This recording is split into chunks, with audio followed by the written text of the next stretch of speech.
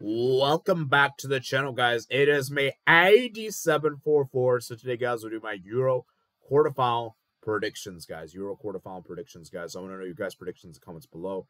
We're going to go ahead and get started. So let's start with the first game we got here, Spain versus Germany, guys. This is probably the game of the tournament. And these are probably the best two teams in the tournament. What makes this match so fascinating is that both teams have been so good offensively. Both teams have been playing so beautiful football. They're playing so direct, both these teams, and we haven't really seen both these teams play this kind of brand of football in a long time, you know. So what makes it interesting for Germany in particular. I think I'm very excited to see is that midfield battle. That midfield battle, it's gonna be nasty. It's gonna be nasty, guys.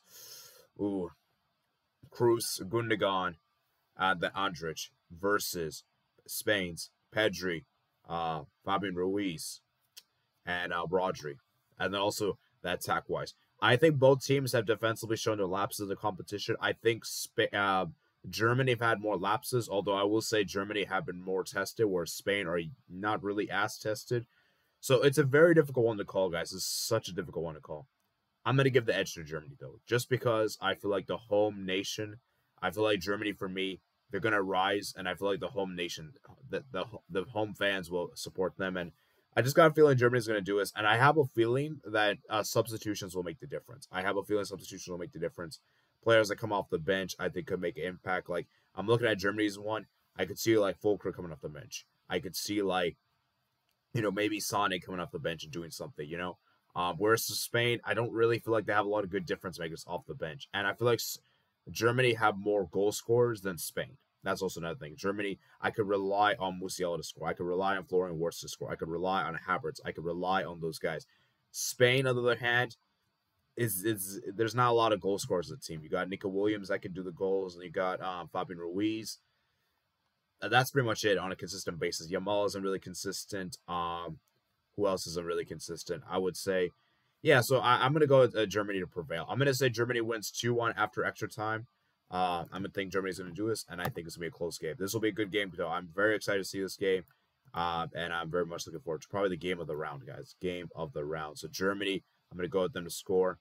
No one is suspended for this game, which is actually interesting. And for Germany, as I said, one big dilemma for Germany is who's gonna be starting center back. Are you gonna start Tal or Schlotterbeck? Because we saw how good Schlotterbeck was against Denmark. So maybe you should actually start Schlotterbeck in this game. Maybe you should.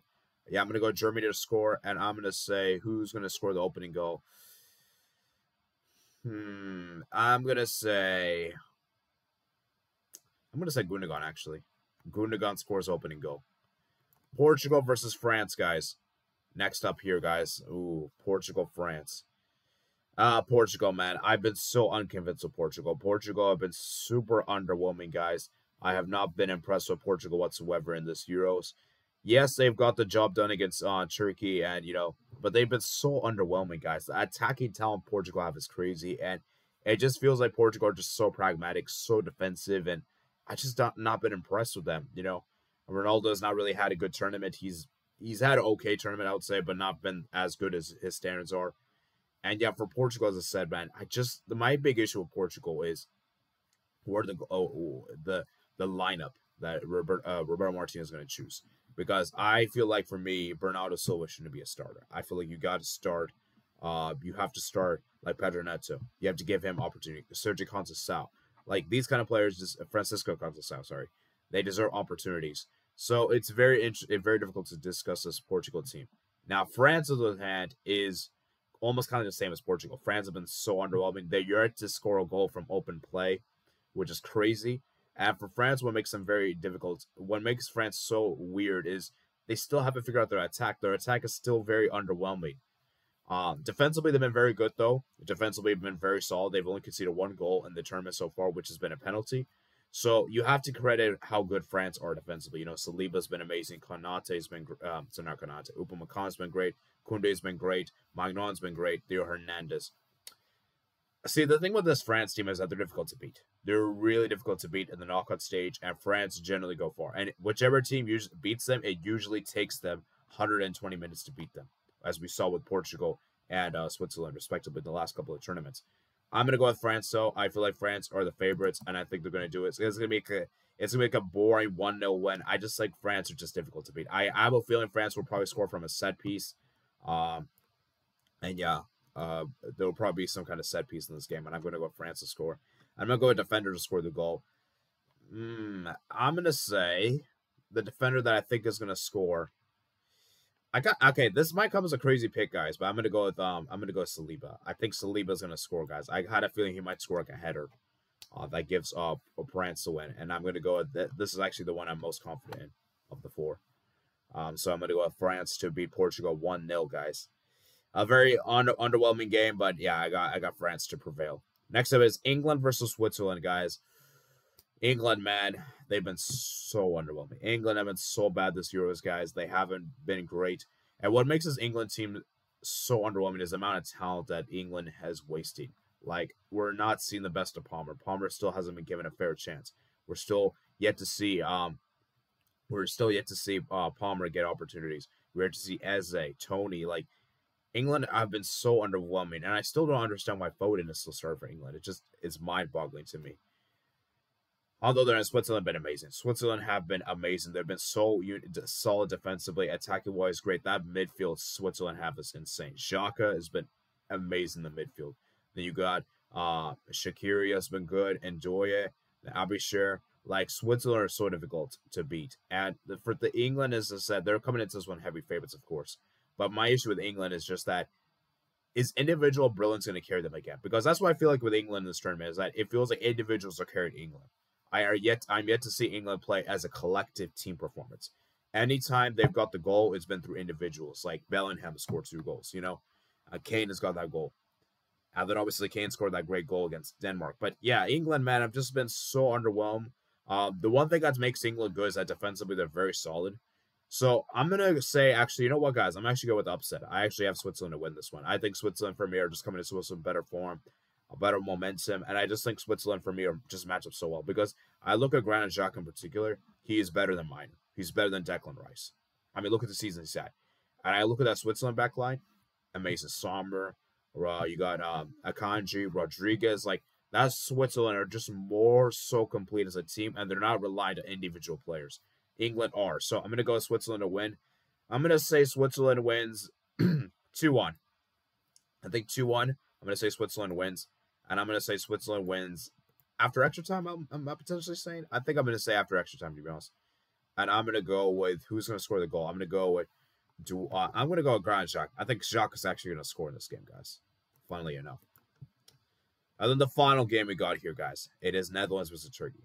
This is such a difficult match to call because I am so split on this one, guys. Netherlands, for me, have shown great promises. I think that win they got against Romania was incredible. It was a huge, huge win, and that was probably the best Netherlands performance I've seen in the Euros. My issue with the Dutch, though, is the attack is so limited. I feel like, I'm sorry to say, guys, I feel like Netherlands is Cody Gakpo FC. Without Cody Gakpo, guys, this Netherlands team is very underwhelming in attack. Because I know people are going to break it. What about Xavi Simons? Guys, Xavi Simons is a talented player. He's very talented. He has high IQ. His dribbling's amazing. He doesn't offer you goals, so that's the problem. And then, I'm sorry, I'm not trusting Weghorst. Weghorst is a super sub merchant. I'm not trusting Malin. You see where I'm coming from, guys? Where Netherlands, they don't really have anyone else as a consistent goal scorer other than Cody Gakpo. Bergwijn's also good, too. At Netherlands, for me, defensively, they've been pretty solid for the most part in the Euros. But what makes Netherlands, for me, like I said, it's just that attack that really worries me. Turkey, on the other hand, I've been really impressed. I think that win, because I wasn't so convinced what Turkey did in the group stage. Like, yeah, they did the bare minimum. They just made it through in second. But what made me really concerned with Turkey was how bad they were defensively, especially that game against Portugal. But I think the issue with Turkey is that Montella, the substitute, I think the fact that he's just so inconsistent with lineups. Like, we see so many changes in lineups. And I think Turkey, for me, defensively, have been very, they actually have improved. And I think that game against Austria proved. Now, the one thing that really worries me for Turkey is the fact that Koçu and I think Yield, their other guy, is suspended. Let me check. Oh, yeah, Yüksek is suspended. Now, Çalhanoğlu will be back for suspension, which I think is huge. He's obviously one of the most integral players. He can obviously control the midfield and give that presence. So for Turkey, as I said, man, my issue with Turkey is is that game against Austria just a one-off, or was that actually like a consistent performance? Because that's what I'm worried about. Because I feel like both of the teams, they played a lot better than I expected, and they both won when I didn't expect them to win. So it's really, really hard to say, guys. I got a feeling this game could go to pens, and if it goes to pens, I have to back Turkey. I don't trust the Dutch on pens, and I think Turkey, especially what the Gunnak did in the last game, making that crazy save at the end. I think Gunnak is capable. I don't trust Verbergen on pens. I just don't trust. So I'm going to go at Turkey to win on pens, but it's really close. I could see Netherlands very much do it. I just think Turkey, for me, I think because of the fact that there's no real pressure, I think they'll do well. I think when you put pressure on Turkey, they do bad. And for Netherlands, as I said, they have an opportunity here, but I just think what Turkey did was more incredible than Austria. I think that win against Austria was so much more convincing to me than Netherlands.